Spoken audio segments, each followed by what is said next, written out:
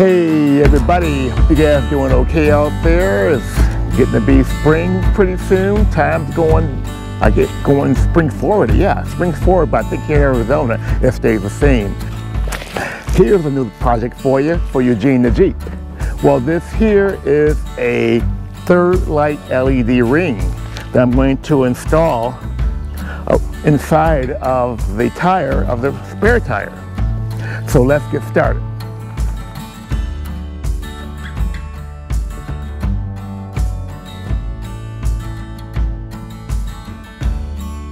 With this installation, basically all you're going to need is to remove the tire for right now. So I have my four-way, I have my locking nut here, or contraption. So I'm going to remove the tire from the Eugene the Jeep. Oh, you're going to need some gloves as well. So I have my gloves here, and let's get started on this project. Should be pretty cool, should be quick, should be easy. Now that I got the housing off here, I'll go ahead and remove the other lug nuts here. Should be pretty easy, quick to do. And like I mentioned earlier, you can try this here on your car, or if you have a Jeep. The last one I did was I installed a high lift bar on the front of the Jeep. You guys might have seen that in a few of my videos. If not, I'll put a link above that you guys can check it out. So I like to do kind of modifications on the Jeep, as well as the big rig to my left here, to my right. Can't keep my days and my left and right straight here. But anyway, let's go ahead and remove the other one. I'll put that in my pocket. Remove the other one as well. So, got to take the last one off here. This is for the locking nut here. So I have that in my pocket. Go ahead and remove that as well.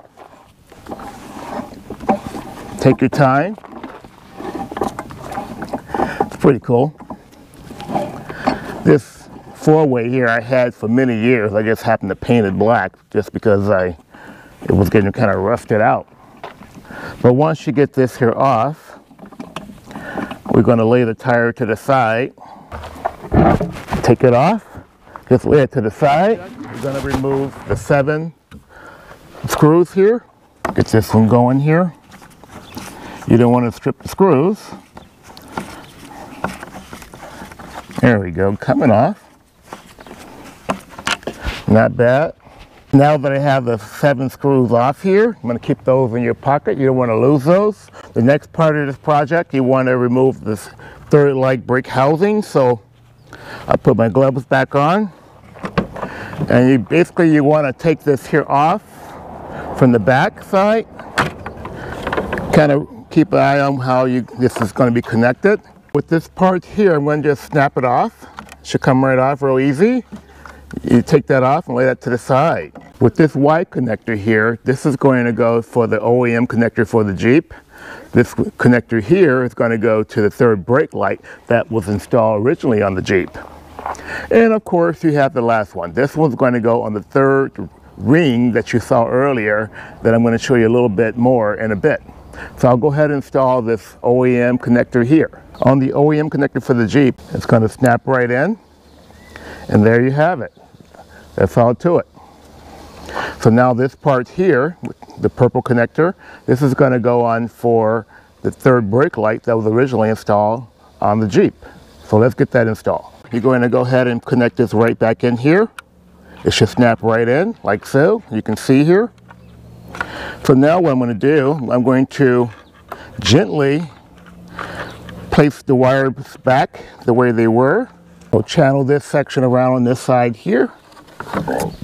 Make sure you don't get any crimps whatsoever. Looks pretty good. I'll snap this back on.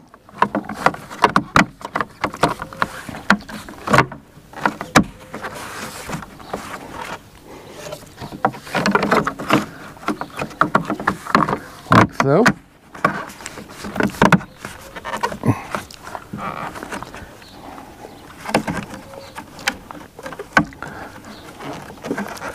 All right, there we go. I'm going to replace the 7 screws that you saw me remove earlier. So that'll tighten this here down. You still have this one wire here. This is going to be for your third brake light. So keep that nice and handy right here. That way it doesn't get crimped on anything. So let me go ahead and put the screws back in. This here, what I wanted to show you. This comes with 7 screws on the original bracket here. And one of them is a really long one. Well, 2 is a really long one like that. And then you have a series of smaller ones like that. So the longer one is going to go on the bottom, and the short one's going to go around the perimeter of the bracket. So let me go ahead and get those installed. I mentioned earlier you can call it extreme terrain or Quadratec. This one here is a Quadratec type ring here. So now we have this connector here, you can see, and this is the ring. I'll remove the plastic, lay that to the side.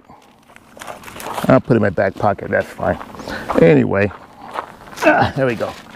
So, from there you have this ring. Around this ring here, you have a series of LEDs. And when you step on your brake, these LEDs illuminate.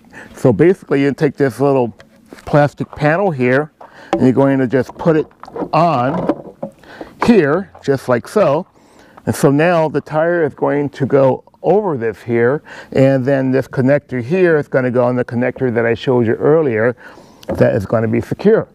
I took my wires around the inside of the housing for the tire, and I connect it on to this connector here.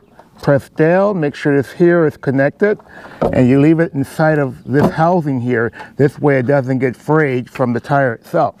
I'll gently take my tire, and I'm going to take it and put it over the housing for the third brake light. And you're going to maneuver it over the lugs that you replaced earlier, like so. And it's going to hang in like that, and now it's time to put the lug nuts on and put the locking nut that you had on here earlier. So I'll take my lug nut and I'll go ahead and just get this started. You don't want to tighten it down too much, because you want to get all of them on first before you tighten it down.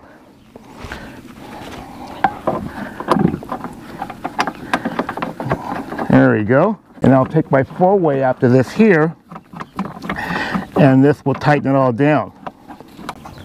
I'm not going to tighten it down too tight. Just want to hand tighten, because you don't want to break the plastic, or you don't want to break the plastic housing for the third brake light. Just enough to get this here tightened. It's not going to go anywhere. All hand tighten. Then I'll go ahead and lock it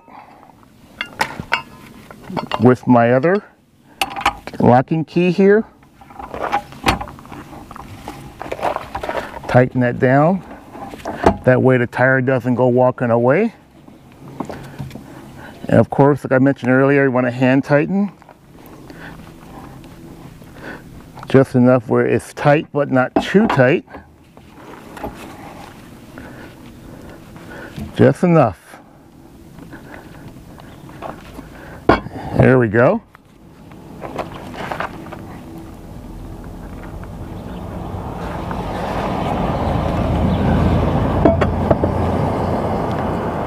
Just give it a little bit more torque. Tighten this here down. And that's all to it. Remove this here, and don't forget to take your key and put that in a safe spot. And I have my third brake light here. Looks good. So now what we're going to do is put the third brake light housing back on. Alright, almost done. Lock that in. I'll go ahead and lock it in with my hex.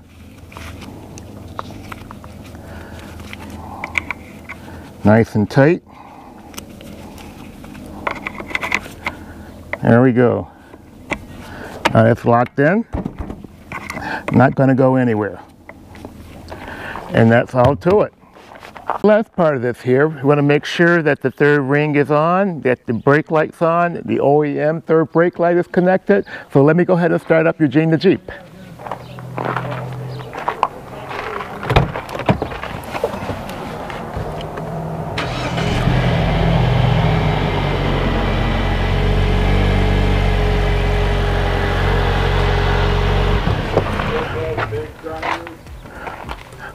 Well, that's all to it. Wasn't bad at all. A quick project to do. I hope you guys like it. You guys can get this here for your Jeep, or if not, for your vehicle. I'll put a link below. You can give Extreme Terrain a call, even Quadratec a call, to see if they have this here for your vehicle. But do me a favor, give me a thumbs up if you like. Hit the subscribe button below, and I'll bring other tips, tricks, ideas to Eugene the Jeep, as well as the big rig to my right to the channel.